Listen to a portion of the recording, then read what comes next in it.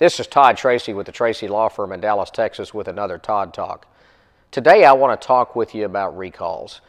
The sad part about recalls is the fact that we have been so inundated with recalls in the past 10 years that people they've just become immune to them. So when you get the information in the mail, you don't pay attention to it because they have recalls on the windshield wiper. They'll have a recall on a tag on a vehicle.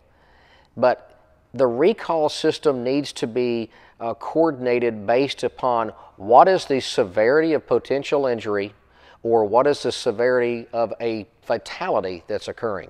We don't need to be recalling for every minor incident out there. We need to recall for vehicle defects. They're going to kill people or seriously injure people.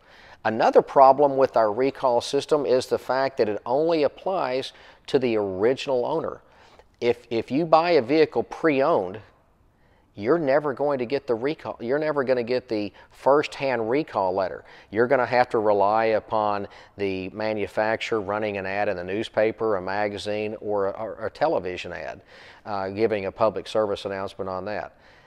The recall system does work to a certain extent, provided there's enough coverage.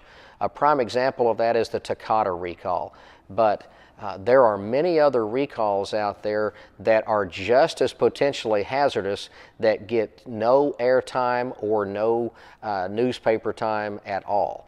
And until that is rectified, the recall notification system is going to remain flawed, and people will totally disregard getting their vehicles repaired.